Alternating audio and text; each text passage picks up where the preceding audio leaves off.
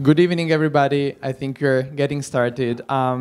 Welcome everybody to Casa Italiana Zerilli Marimo. My name is Eugenio Refini. I'm the chair of the Department of Italian Studies, and on behalf of Casa Italiana and the Department of Italian Studies, I'm really delighted to welcome you all tonight for our second event in the Black Italy series, which we started a few weeks ago. This is a new series, but kind of an ongoing conversation, sort of developing out of previous projects which Casa Italiana sponsored in the past few years. The idea is to really broaden up the conversation about what blackness means in Italian culture and history in a very broad trans-historical sense, and also in a trans-geographical sense. And tonight we are sort of bringing together two events which were meant to be happening in different days, but as you all know, Tuesday was a snow day, and we were all home instead of being here together. So we will begin with what was supposed to be happening on Tuesday, which is a conversation discussion with a fantastic panel of speakers,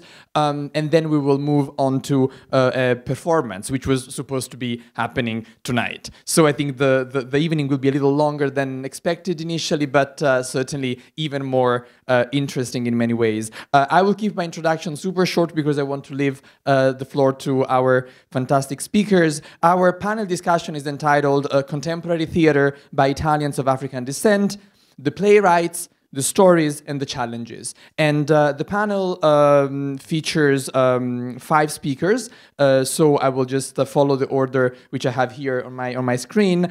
Playwright Nalini Vidoolah Mootoosamy, who's the author of The Foreigner's Smile, and we will get to know her and her work more tonight. Then we have Margherita Laera, who's a translator based at the University of Kent. Elena Bellina, a colleague here from our department at NYU. Isabella Livorni, another colleague here from the department. And finally, Laera Caparrotti, the artistic director of Kairos Italy Theater, who's also kind of the mastermind of all things theatrical happening at Casa Italiana.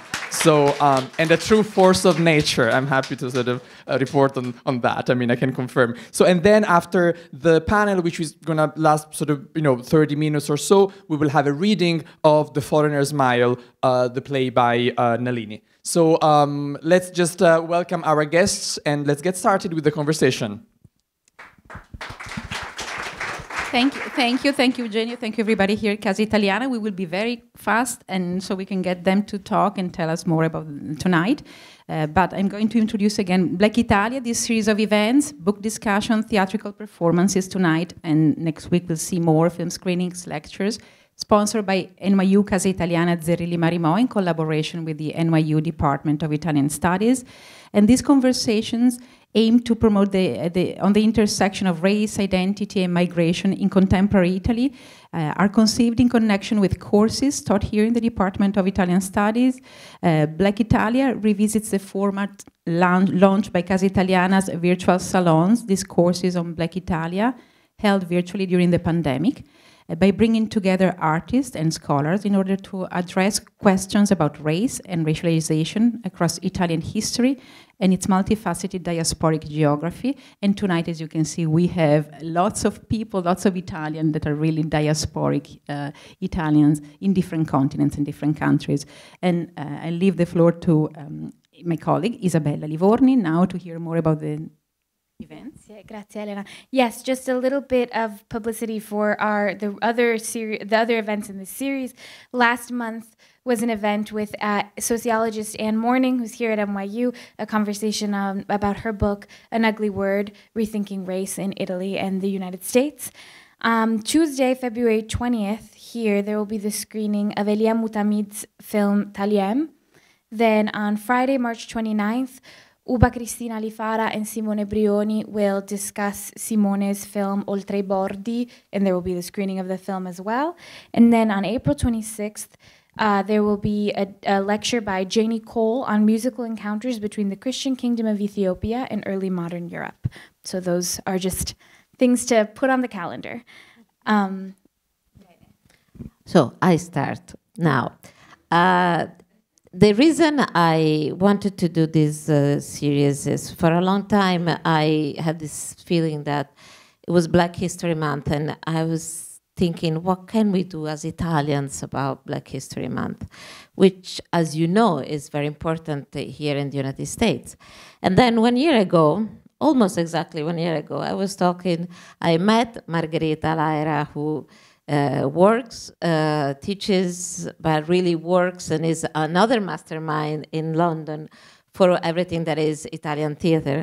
And she was, I cannot express how passionate she was about the fact that, you know, there are some playwrights in Italy, there is, you know, immigrants playwrights or of descent that are not, you know, that are the new Italians, you know, Italians that are, came with the family.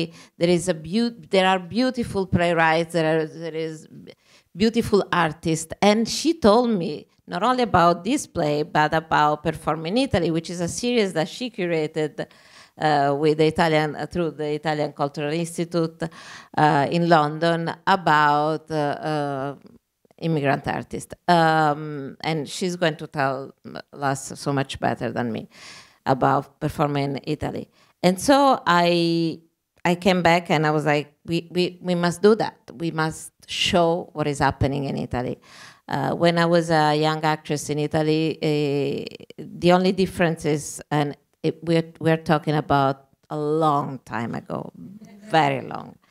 The only difference was the artists from the south of Italy and artists from the north of Italy. That was the big difference. And so I think it's beautiful and it's important to have this conversation and to discover these artists. So I want to start with Margherita, so if you can tell us a little bit about your work and Perform in Italy, and then we'll go to our star of the night. Does this work? Yes. Good evening, everyone. So as Laura said, we met a year ago, and I was telling her about my work. As a migrant myself, I am a professor of theatre at the University of Kent. Of course, I'm influenced by discourses in the UK and in British culture, but also Britain is influenced by what's happening in the US.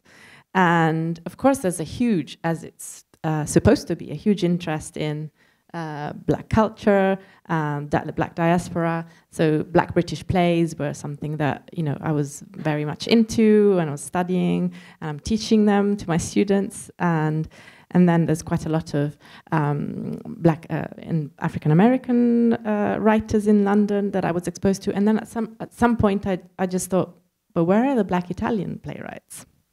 And I realized I didn't know enough about this, so I started researching the field and asked people who worked in Italy, could they tell me who are the writers? And so I spoke to several people, and most of them said, well, I don't think there is anybody, in fact. And so I wasn't happy with that answer, and I was sure there would be quite a few. And so I didn't bump into Nalini that way. I had to dig a little bit deeper, and I started collaborating with an organization called Fabula Mundi.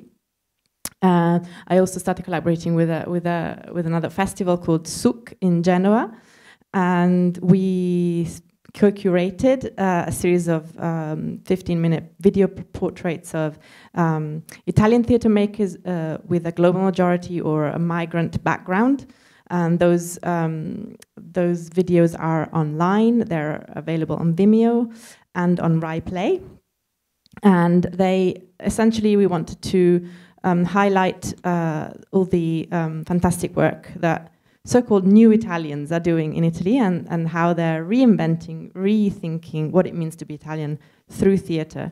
And after that experience, I hadn't found a writer. I'd found producers, I'd found actors, dancers, directors, But writers, I was still looking for, and it was this way that I thought I should approach Fabula Mundi, to launch a call for Italian playwrights with a migration background. And we launched this call, and we received many plays, and then that's how we found this play and how we got to know Nalini. Thank you. And Fabula Mundi is a very important project that is happening in Europe. Was created, I believe, I may be wrong, by PAV, which is an Italian production, the theater production, and is really a network to exchange plays, to discover new plays by Europeans in the different countries. And so they do this important work, and they translate all the plays that they chose every year, right? And as you can hear, I already made so many mistakes in presenting this, because again, it's something that, and it's very interesting for me. It's something that is new to me, and so I'm always like struggling. Italian playwright, but African descent. Are they the new Italians? Yes, for me, they are the new Italians, because again, I was not used, and I'm being very honest on that. You know, it's like I'm happy to see this kind of a multicultural country finally, even though I don't think we feel so much a multicultural country yet. But we are becoming a wonderful multicultural country. And now, so let me ask Nalini, who comes from far away, at least I thought it was very far away, the Mauritius, that we always hear about the Mauritius, you know, the beautiful islands from where they're not so far, I discovered. I discovered so much about these islands, but I'm not going to ask her to give us the history of the Mauritius, but more like, so you came to Italy when you were 10, yes. Right? Yes. With your family. With my family, yeah. And what is interesting, and I'm sorry if it's her mother came first. We usually think, you know, her mother came first, and then the family. So, how did you start writing theater? How did you discover that you wanted to write theater? And what theater? That there was an urgency, there was just the beauty of theater, there was a why theater? Oh. Okay, let's speak. Good evening, everybody. Thank you to be here. Thank you, Laera, for this opportunity. Thank you, Margherita, because if without you, nothing would be possible. I will not be here this night. And so the story is really, really long, but I will be faster to resume it. And okay, I began to write for theater in the past 5 years. So I didn't think I can write for theater. I didn't think I can write in Italian, because there are so many writers, so many playwrights who are good, and I always feel that I wasn't, I haven't the possibility, not only the possibility, but also the capability to express myself in Italian, in such a good Italian. So, but at the certain moment, there was, I approached the theater, and then I began to think that maybe I can write for theater. Maybe it will not go far, but anyway, I can express myself through theater. So I began to do some workshop with some teachers who teach me how to write for theater, actually. And then after, at a certain point of my career, that was not a career at all, but I saw online, it was during the pandemic, the COVID pandemic, and so I was at home, I was has everybody closed in my house, and so I saw the call of Margherita that Margherita was speaking about before, and I was really impressed that they were looking for Italian with migrant background. So I say, okay, this can be my opportunity. Why not? So I wrote the text to participate to the call. And I wrote it in 3 weeks, really, really rapidly, because there was a deadline. And I remember there was so much I want to express in this text. And so I say, okay, I need to do it. Even if I will not win, but I know that I have all these feelings that are burning me inside, and I just want to put them away, far from me, on the paper, on my laptop, not in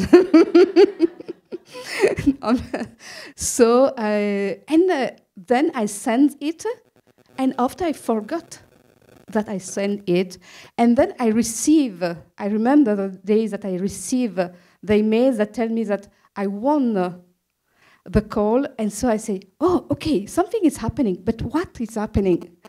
And then, after all, they explain me that they will translate the text, and then we will have the possibility to work with some actors to test the text.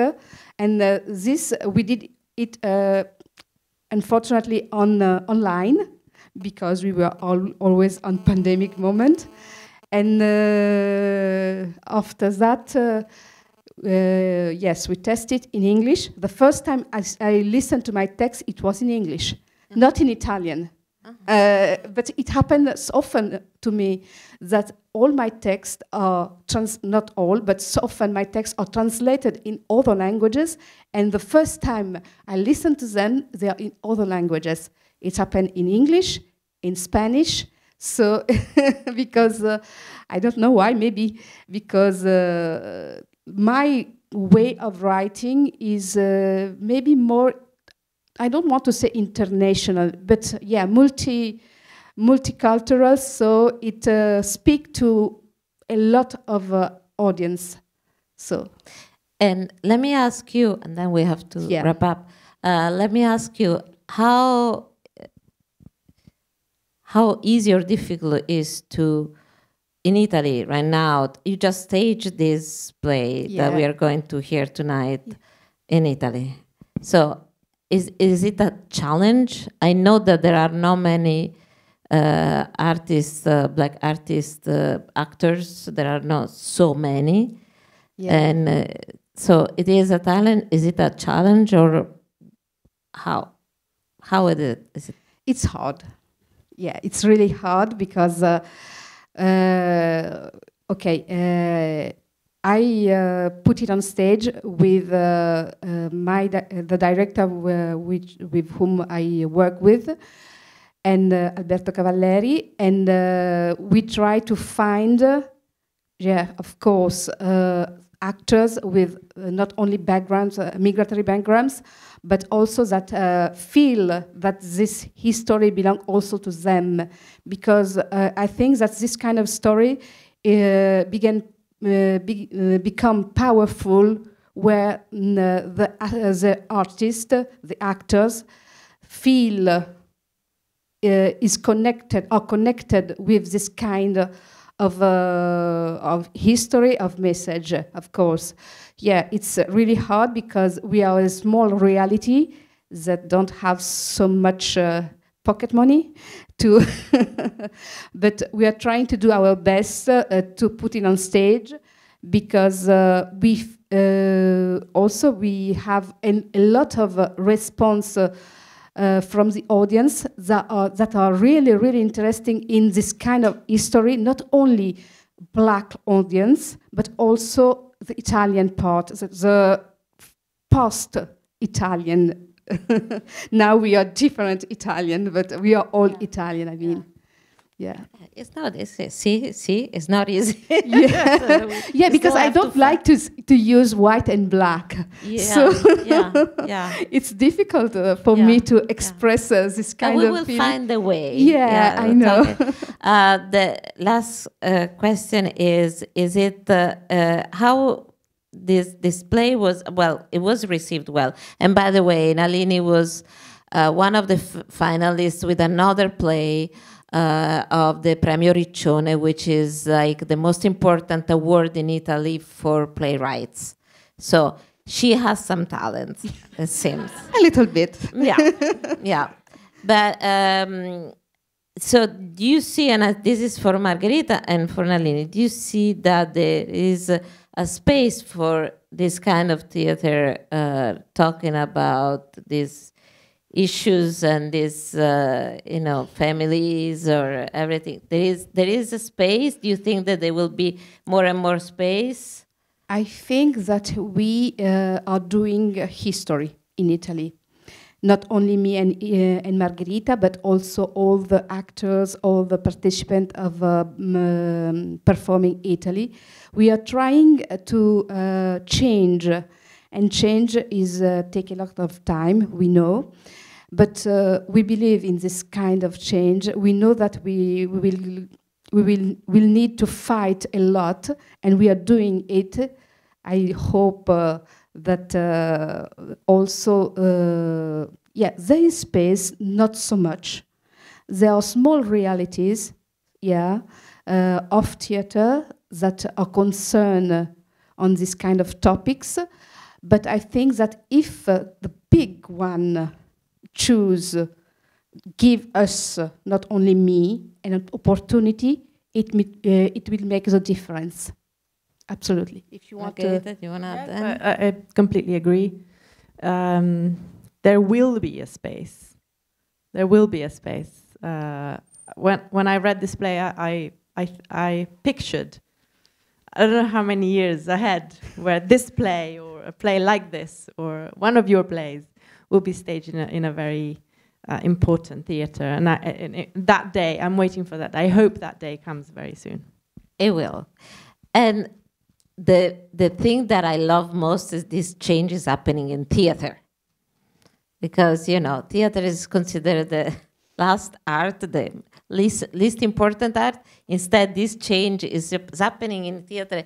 And it is important because it's something that, we experience and is live. And so I'm very, very happy that this change is going through theater.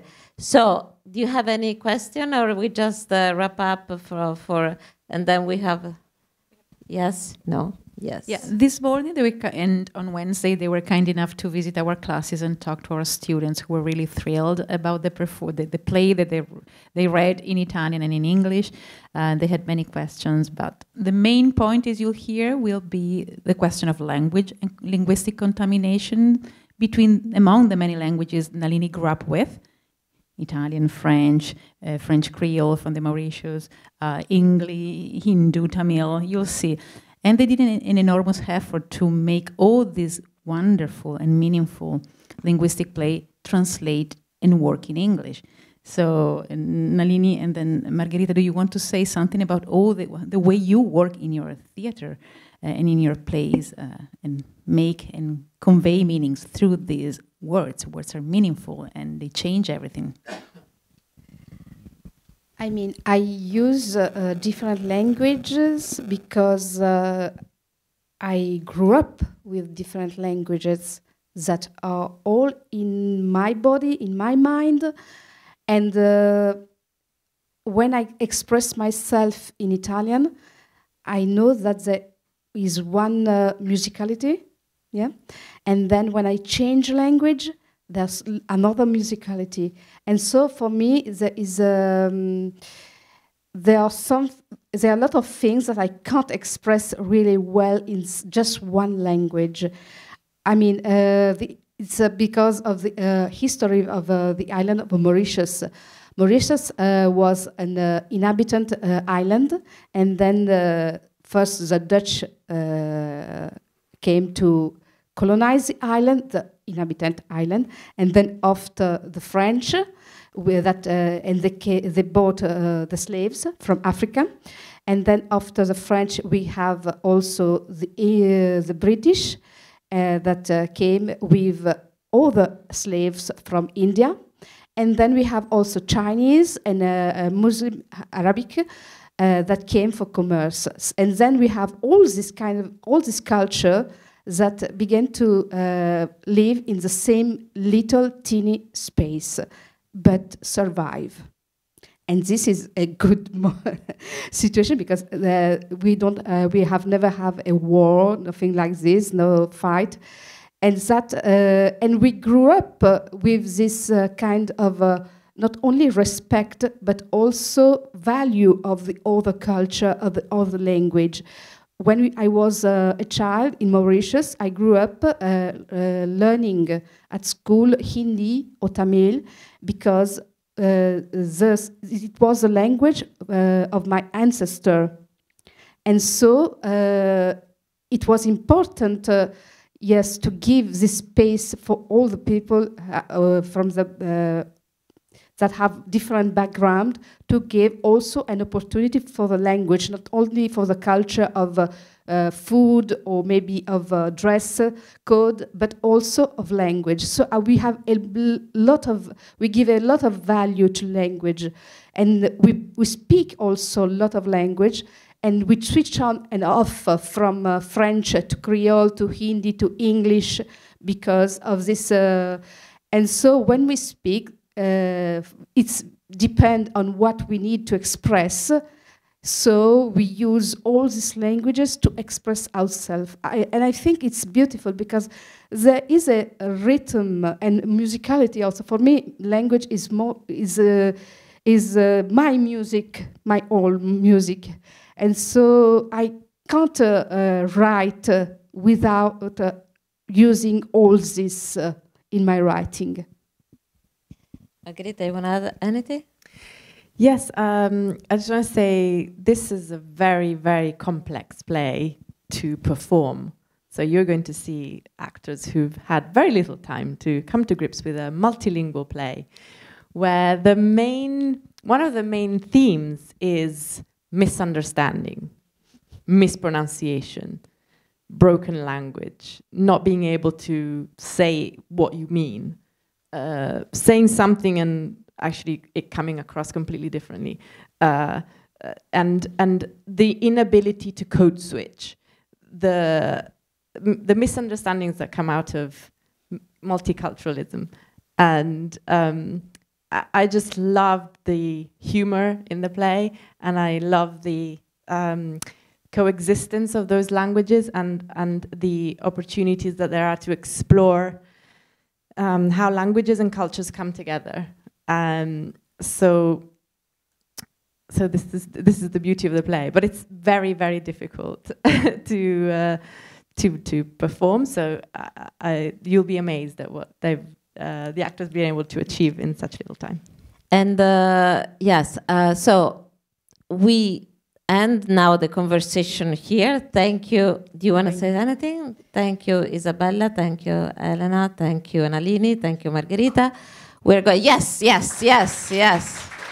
Thank you. We're going to say goodbye to the streaming audience. And I want to thank not only Casa Italiana for the streaming service, but also All Around Theatre Common for the streaming service. We are very honored to be part of the platform today.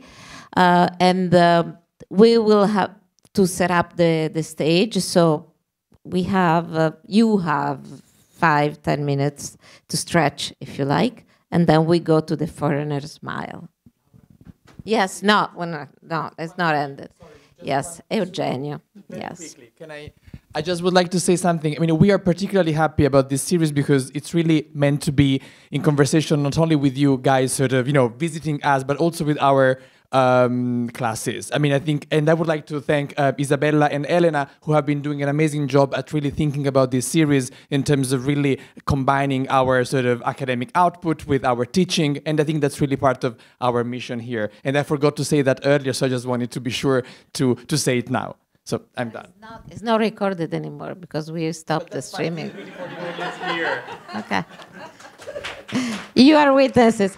After, I know we don't have a lot of time, but after the reading, if you want to ask a couple of questions to Nalini and Margherita, they're going to be here, of course.